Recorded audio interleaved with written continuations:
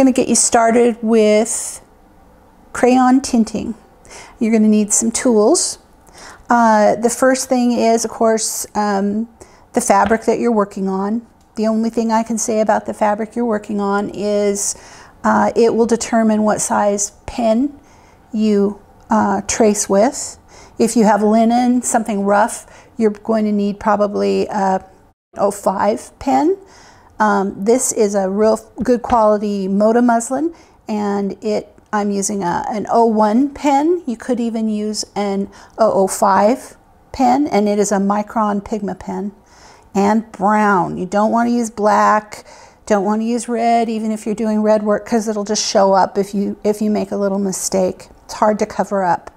The next thing it's nice to have is, this is my favorite brand. There are other mounting putties out there, but this is Loctite Fun Tack mounting putty, and you can find it at craft stores, hardware stores, even like the grocery store sometimes. It's for putting posters on the wall and things like that. It acts as an eraser to take the crayon off the fabric if you have a mistake, or if you want to highlight even.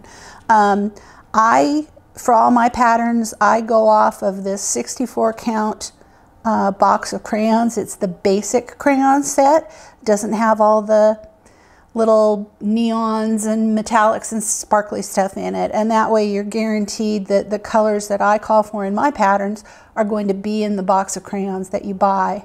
Also, I like to have a nice little well, it's a pencil sharpener, crayon sharpener. The bigger hole is for the crayons, and just to keep, every now and then keep a nice point on your crayon if you need it.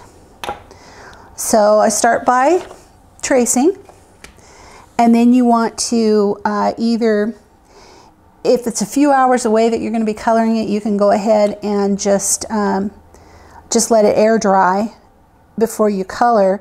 But if you're going to do it immediately, I would like to heat set with a hot iron, a hot dry iron, just to dry the ink so it doesn't smear when you put on the white crayon. I put a white crayon on. I've already colored the white on most of this thing, but I am going to finish up here. The white crayon I just kind of stumbled on. I didn't like the way I was testing out crayon tinting, and I didn't like the way it was turning out. I thought it looked very kind of cheap, actually, craft style, like a little kid did it. It was not smears, but streaks, and it just didn't look the way that I wanted it to, and it was coming out really dark, and I thought, well, maybe I can tone that down with white crayon like you would white paint. And it didn't work because the white disappears when you heat set it. So that was a bust, but it kind of made a little light bulb go on.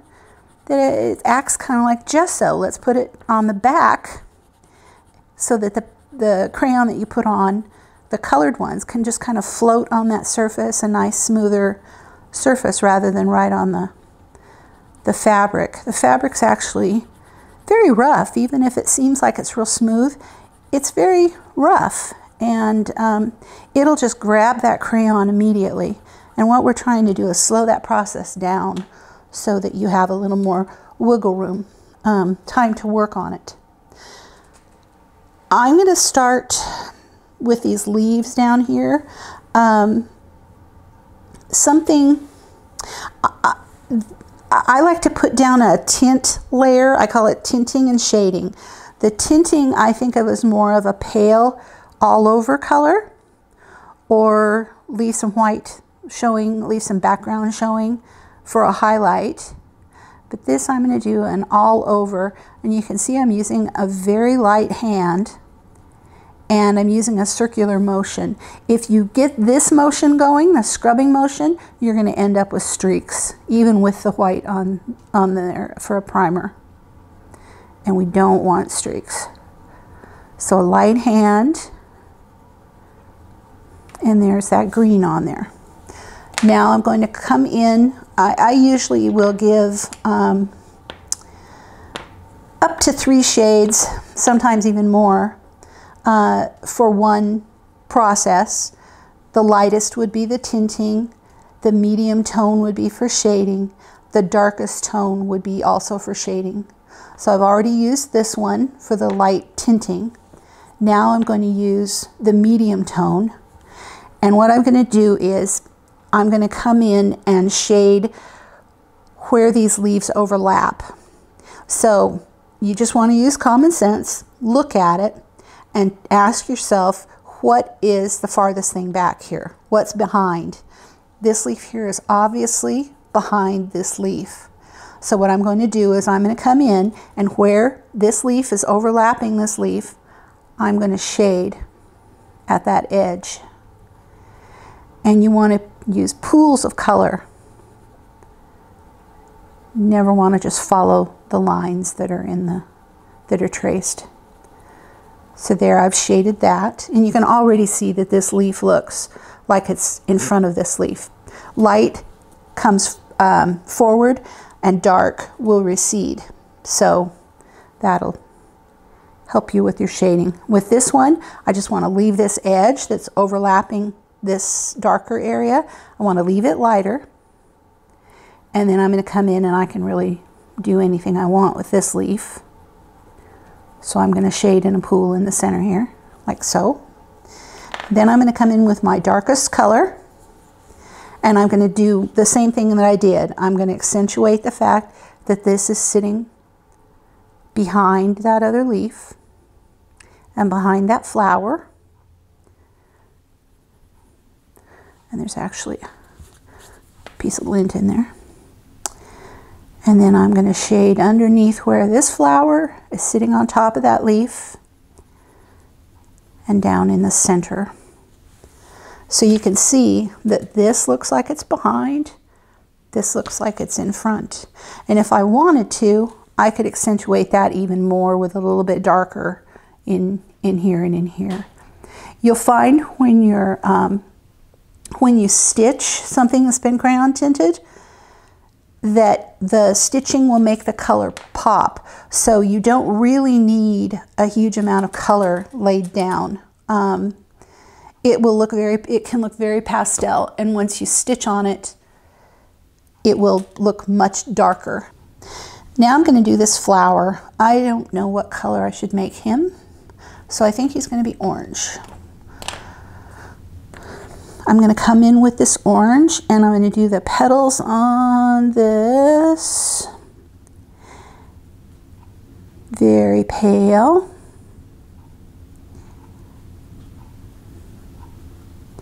In that little circular motion, and I'm doing an all over tint. And there's a glass here. It's covered up by glass. I'm going to do in here too, because it'll show through the glass. You'll see. We'll make it look like the glass is on top of it.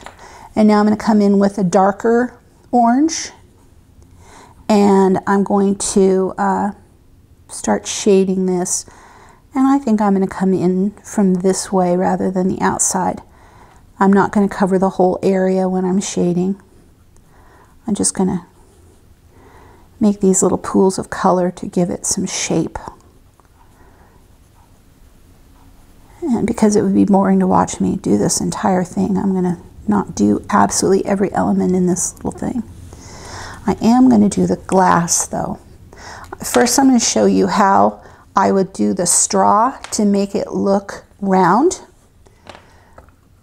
When I do white, when I shade white, I usually use tumbleweed, the tumbleweed crayon, and just use it very pale as a shade. So I'm going to come in very lightly on the edges of this straw, on every other stripe, real quick. It's not a real hard thing to do, so you can go rather quickly. Now I'm going to do the pink stripes, and I'm going to start by coming in on the edge, on one edge, like so. And then I'll come in on the other edge like this.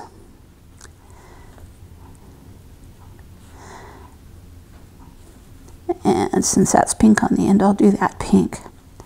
I'm just, well, yeah, I'll just do that part. Now I have a little bit darker pink, and I'm going to just accentuate the shading on this a little bit. And it will make that straw look rounded because I'm shading it where it would be curving toward the back. Like so. See? I could keep going with the bottom of the straw, but I'm not going to. Now I'm going to work on these ice cubes that are in here. I'm going to use a robin's egg blue for it. I'm going to be very, very pale, very pale. And at this point, what you probably want to do is you probably want to look at the pattern and see what had been done on the pattern cover. And sometimes we put it on the inside of the cover if there are larger images. And it'll help you. See how I put that behind this ice cube and it made it look like this one's sitting in front? It's kind of magic. This one's sitting in back. This one, let's put it up here just a little bit. You don't want it to completely cover anything. You're just hinting at that aqua on those ice cubes. Now that they're in there, I'm going to come in and I'm going to show you how to do a larger area. We're going to do this glass, and it is curved also. I'm going to use this same aqua, and I'm going to come in and just run it along the rim a little bit, and you want to keep everything pale. If I have any hint at all for doing this shading of large areas, it's that I like to use, see how I'm going right over the orange? It's because the glass is going over the orange. I like to use these kind of asymmetrical, uneven, triangular shapes when I'm shading. I find it gives a nice look. Anything, if you had a hard edge when you're shading, it would just look so fake that it would ruin it. And now I'm going to put lemonade in this glass because this is lemonade. And I think I would keep it away from the edges a little bit because it will turn this blue-green, which is fine a little bit, but you just want to just barely get some in there so that it's a suggestion that that is lemonade in that glass.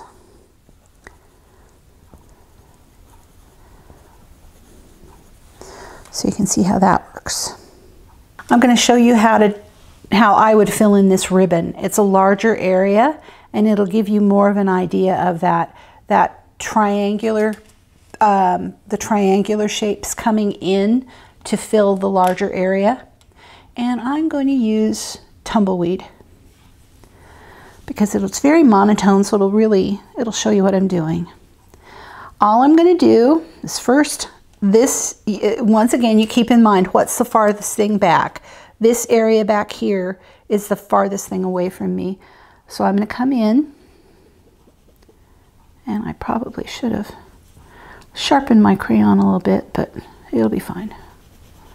Come in and do that, and I'm going to shade behind where this is overlapping right here, and just put a hint here and there. If this was a color, it would be the same idea, you know, a color like pink or lavender or whatever.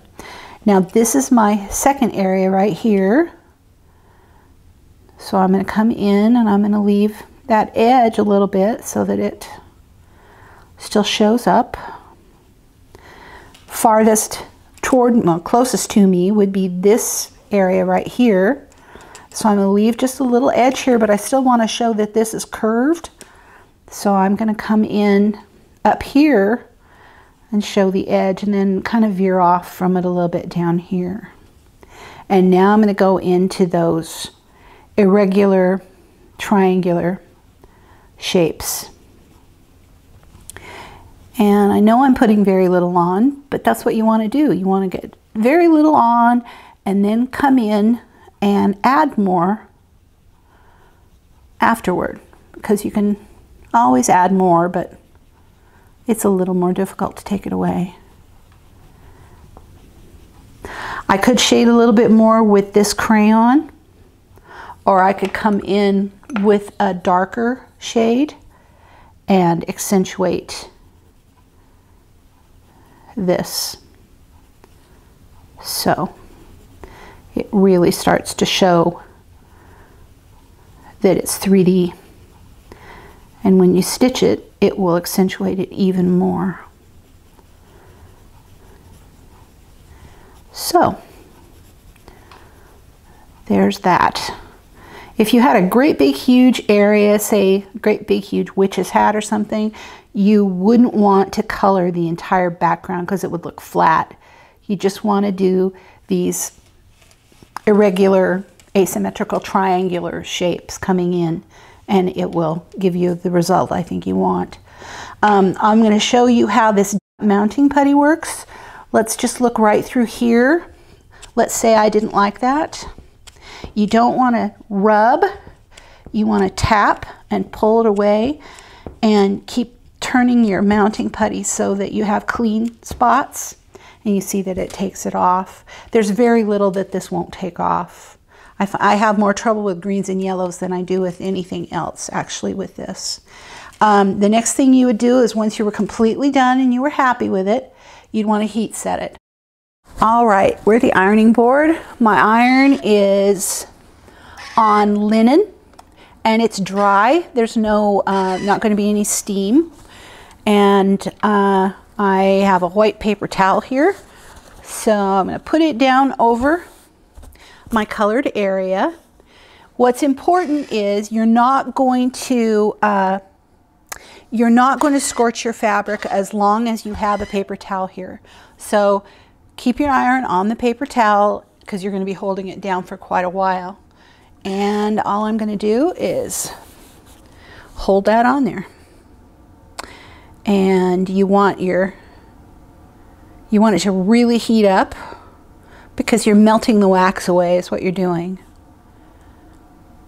I've heard people say that you can do this with freezer paper, but I just don't understand where the wax goes if it's going onto shiny freezer paper.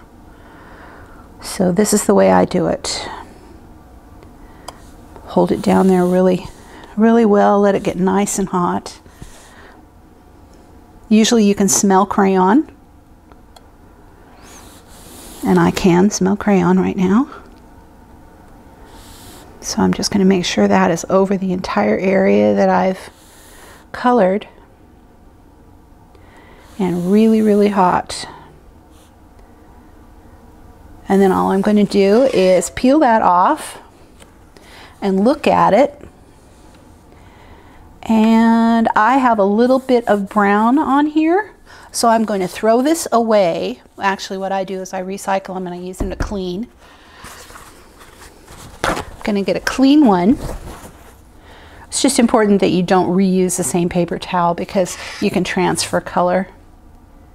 And then I'll just repeat the process.